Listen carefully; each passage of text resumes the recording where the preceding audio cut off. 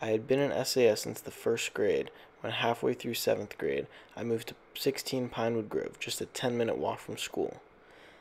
Little did I know, about a 45-minute walk away was a bakery that served what I considered the best waffles in the world. This waffle place, despite seeming so insignificant and replaceable, holds many memories of my middle school years. You might be wondering how I somehow found this amazing waffle place, located next to HDB's in 570B Woodlands Avenue. I did it with the help of my friends Mikey and Jurgen, aka the Trinamic Trio. Pero no me gusta broccoli. When I moved next to the school in the 7th grade, Mikey and Jurgen lived there too, which led us to hang out a lot. The three main things we did together were play video games, play catch, and our favorite pastime, explore. What I mean by explore is we pick a direction to walk, and then when there are choices to turn left or right or keep going, someone chooses which way to go.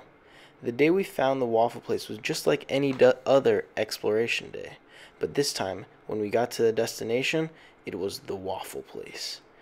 Tired from our travels, Jurgen and I got a waffle, while Mikey got a hot dog stick since he's lactose intolerant. When I took a bite out of the waffle, it was like heaven, and after that, almost every time we went exploring, we had to go get the waffle.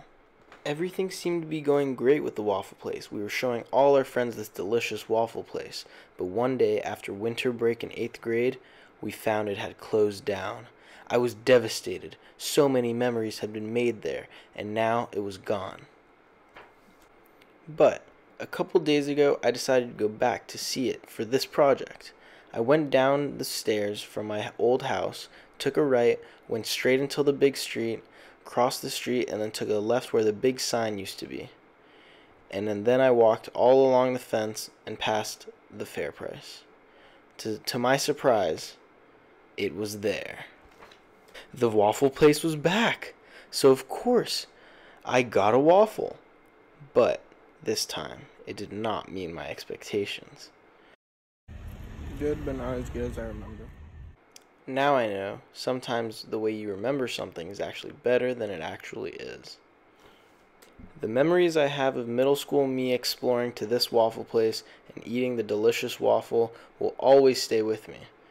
And even though it doesn't taste as good as I remember it, it doesn't take away from all the fun that I had with my friends going to this waffle place in middle school.